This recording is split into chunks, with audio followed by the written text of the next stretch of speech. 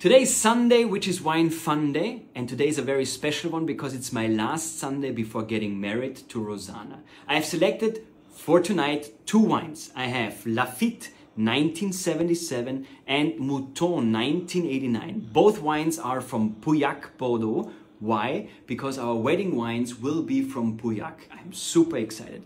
Both wines I'm taking to a restaurant today. So when you bring your own wines to a restaurant, call ahead. Check if it's okay to bring your own wines.